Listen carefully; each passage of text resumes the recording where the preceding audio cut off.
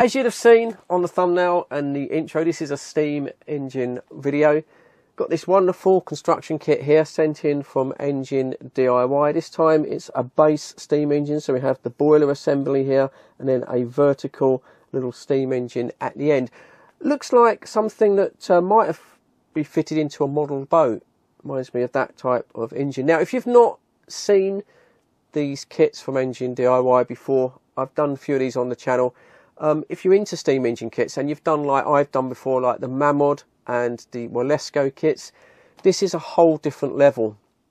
Honestly, the kits that are coming out of China right now are absolutely amazing for the money. And some people are a little bit down on these Chinese kits, and I don't understand why, because you'll see when we actually get this downstairs and I start building it, this is all going to be all metal, it's all going to be brass, it's going to be laser cut stainless steel. All of this will have roller bearings. It's not friction bearings, it's proper roller bearings.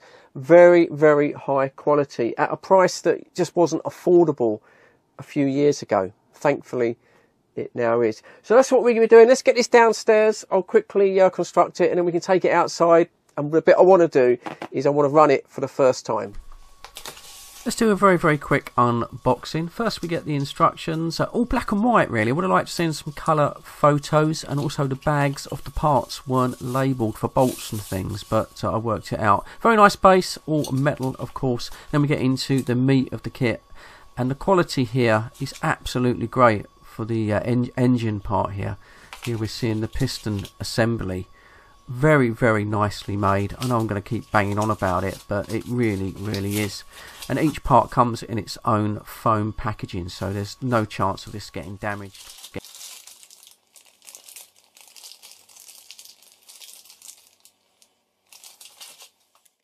Out by the pine trees, past the old wooden fence,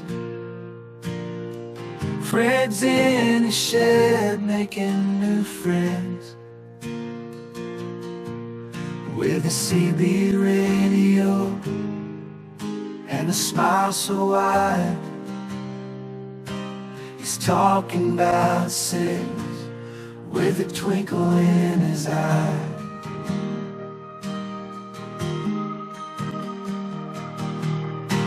From early in the morning till the sun goes down, was broadcasting live for the folks in town. The stories about truckers. Just coming to mount the boiler assembly and the engine on the base, and there's one thing that it doesn't explain in the instructions, and that is the steam feed pipe. You're gonna have to bend that to get that to line up. I've kind of had these in the past when they're pre-bent, and you have to make sure that this is exactly square, otherwise you risk cross-threading that.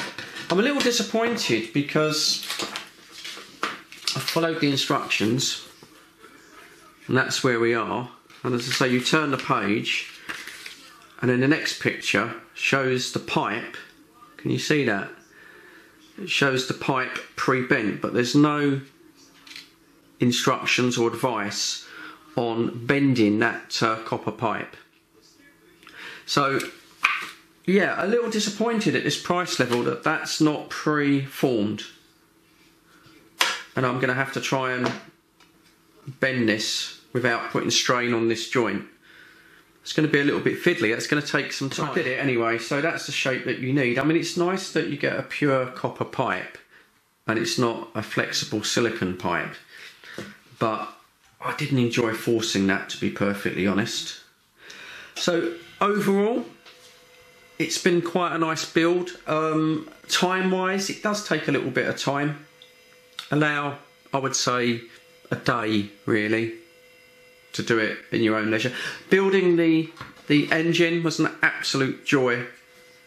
The quality on the build on the engine is fantastic. It's probably one of the best, I think it is the best that I've built. Everything fitted, no problems with any of the threads, including the tiny little nameplate there with tiny little screws. Absolutely a joy to build.